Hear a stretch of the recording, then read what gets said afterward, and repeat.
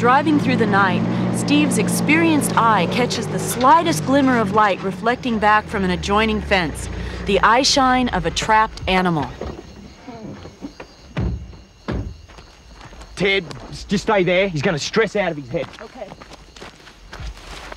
Yeah, quick. Grab him, grab him. Grab the he's got, you got him? Yeah, I got him. What is he, a little swampy. patty melon? Oh, swampy? Yep. You got him, babe? Yeah.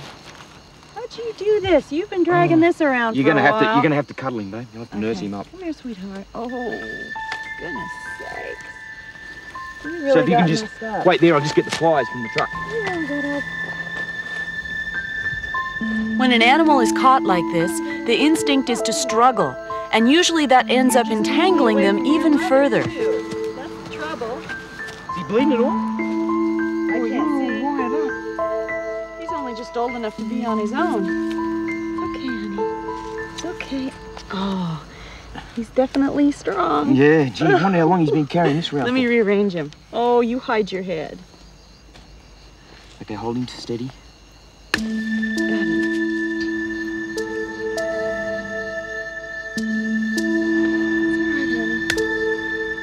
Have a look at this. Yeah, it's okay. We gotta make sure your leg's not broken. Thank you. Oh, you're okay. You're okay. What about his other leg? You're all right, little one. You're all right. This poor little blighter here, this is a juvenile swamp wallaby, one of our smaller macropods. He's stressing out of his head. You can see him shaking. Now, he's probably only about 8 months old, not long weaned off his mother.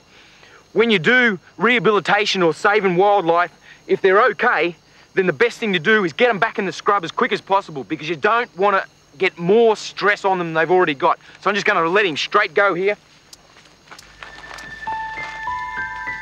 Away you go, little one. Quick, no. Ready for more Croc Hunter? Click on the links to see more videos just like this. And don't forget to subscribe.